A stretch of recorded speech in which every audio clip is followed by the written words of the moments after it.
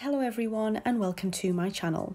So I'm actually really happy to announce that later on this month, so September 2019, me and my mum will be heading off to Orlando, Florida for a very special holiday.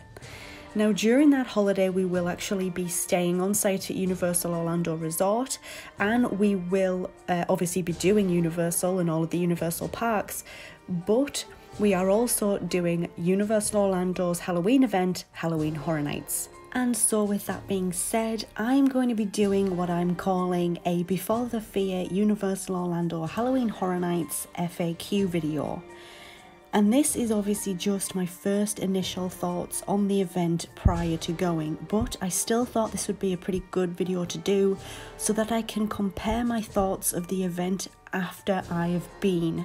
The first question that I am getting asked quite a lot about Halloween Horror Nights this year is, are you excited for it? And it's a very simple question with a very simple answer, and that answer is yes. I do not get to go to Halloween Horror Nights very often at all. I don't get to go every year. I'm not a local. I am from the United Kingdom, but my gosh, if I can get there for Halloween Horror Nights, I will.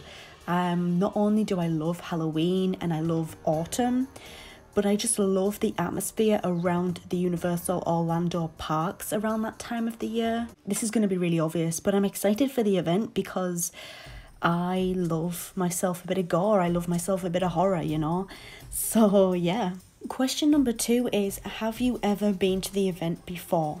Yes, I have. It was back in 2015. So yeah, it was 4 years ago.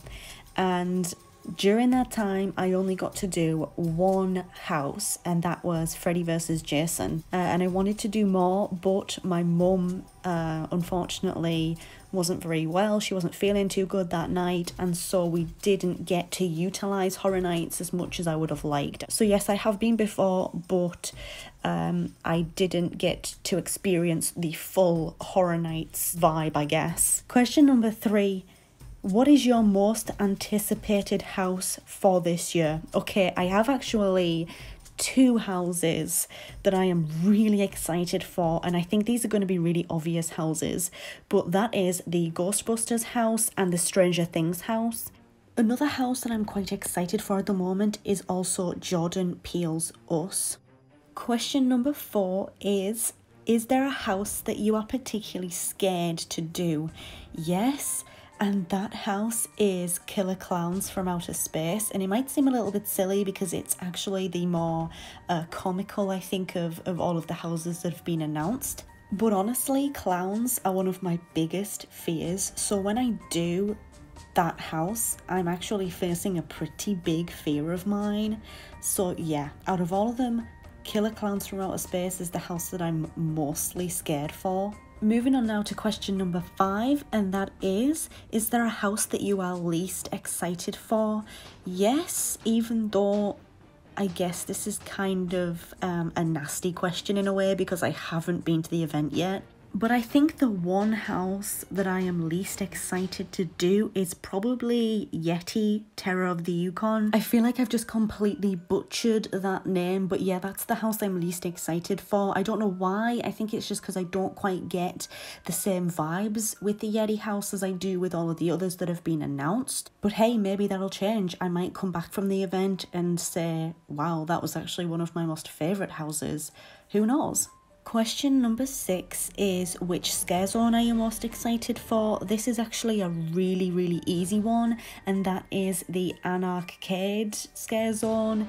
It's 80s inspired. It's obviously inspired by arcades. I've seen a few clips of this scare zone because I couldn't help myself. I was super excited. I love all of the neon that seems to be around that scare zone. So yeah, that is definitely the scare zone I'm most excited for. That then leads me to my next question, which is, do you have a scare zone that you are least excited for?